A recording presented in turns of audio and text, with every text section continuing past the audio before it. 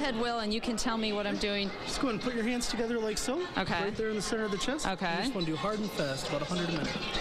Perfect. So the important thing, though, to remember is that you need to really push down. You got to be kind of rough. Definitely. You have to push down. We're looking at about 1.5 inches or so to bend that cartilage to compress that heart. And when you're doing this, you're supposed to be thinking in your mind of the song Staying Alive, yes. right? Yep. It's a very easy memory for a lot of folks that heard the song. It's very easy for folks to remember that.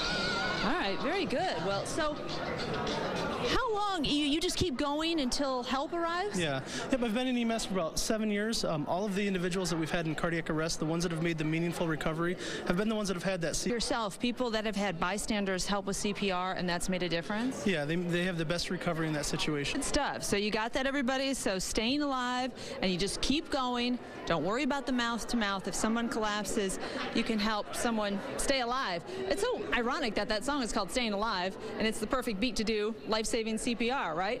Anyway, we are going to continue our live coverage from the Go Red for Women Heart event, where we're learning all kinds of good stuff. So we'll be back with more from the MGM Grand. All right, Deena, Deena Centofanti. Heart disease is still the #1 killer of women. Join me in the fight against heart disease at the American Heart Association's Metro Detroit Go Red for Women luncheon. The event